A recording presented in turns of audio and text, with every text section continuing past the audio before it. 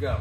All right, guys, and I forgot the name of this one. This is the Grinch. So for this workout, at 3, 2, 1, go, one partner is going to run to the rower. Go ahead. The other partner is going to come to the barbell, and they're just going to wait.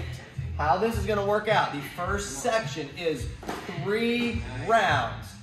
This partner will row 250 meters if they are a male. They will row 225 meters if they are a female. There will be a judge dedicated to this side when that athlete gets to their distance, which it'll probably be best the judge right here in this open space. When the athlete gets to their 250, in the case of a male, they will say go or good or something specific to let that side know they are good to go. So he's done 250, I'm the judge, good. Then this person, they will be here with their bar. We're not gonna be right up on the line. We're gonna be a little bit back. They will then perform 10 power cleans. That means the bar touches the ground every time, touch, catch, and they must stand up before the bar then goes back down, touch. If they muscle clean like this, that's okay. If they need to squat clean like this, that's okay. If they need to drop it and break it up multiple times, that's okay. They do 10.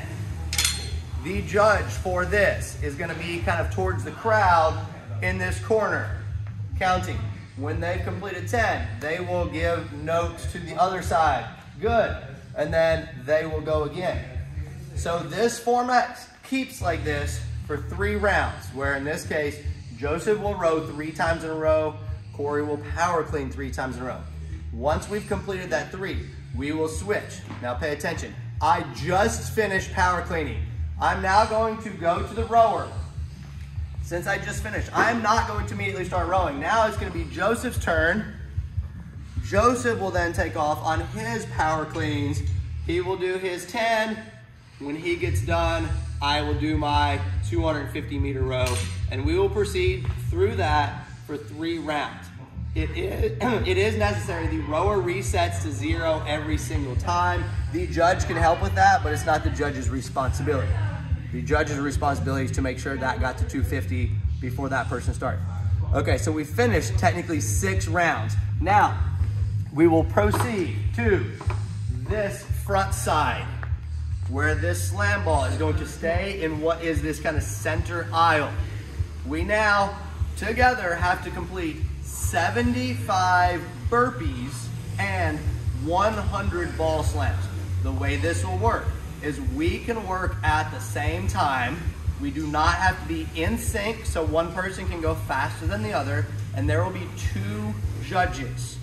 Now we can switch back and forth as needed, but the ball cannot move to the other side. So not the call of go, but when we decide, hey, we're ready to start, Joseph starts doing burpees, go ahead and do like 2. I start doing ball slams.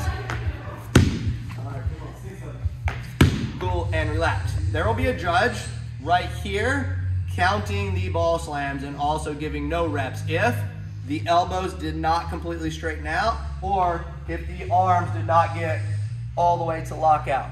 The easy way to think of this is the same standard as a kettlebell swing at the top. We're not concerned with the effort of throwing the ball down. Gravity does that. So one judge is counting reps. This has to get to 100. Another judge is counting burpees. That has to get to 75. Say we decide, we decide to switch. I'm just gonna slide over here. Joseph slides over there. Again, ball doesn't move, and we just keep going. This part's gonna take some time. So judges, just stay put, count your reps, give no reps if needed. Once they have completed the 100 ball slams, 75 burpees, we will then assume the positions of where we started. So now, Joseph will go back to the rower, I will go back to the barbell. Now, small note here, in the event we mix that up, if I go to the rower and Joseph goes to the barbell, it doesn't matter, right? What matters now is that we just keep the same format. The barbell will now be a shoulder to overhead, okay? And pause. While we were doing that middle part, the judge will just make sure this barbell is rolled to the edge of the line, but not over the line. All right, resume. So our last section is, we'll have 3 more rounds of Joseph rows 250. Once he's done, the judge says go. This person will do 10 shoulder. to overhead. Once they've completed 10, they drop it, judge says go. We repeat that for 3 rounds. That shoulder to overhead can be anyhow. We just have to make sure that the legs stand up and they're on the same line, right? If the legs were like this and we dropped it, that doesn't count. And again, this can be broken up just like the power cleans if needed. After 3 rounds, we switch. And again, same thing. Now, whoever was on the barbell will go here and rest, and the person now that just rode will start their 10. Once they've done 10, they will tell this person to go. But we have 3 rounds of that. So now, the barbell will technically finish first, and then when this last person finishes their row, we will hop up and we both need to run to the start mat. Once we're on the start mat, that is the call of time. This has a 24-minute time cap. We do expect some people to not finish this. All right, guys. Joseph, anything? Burpee standard. Burpee standard, yeah. I'll let you just jump in on that. A couple things that we're looking for on the burpee is the chest touches the ground completely. You might see some people try to get away with just their stomach. So make sure that chest touches the ground. When you come up, we want to see full hip extension, not just a jump. So some people might try to do this where they're bent over with their chest facing the ground. We want to see their hips extended, they're facing completely up.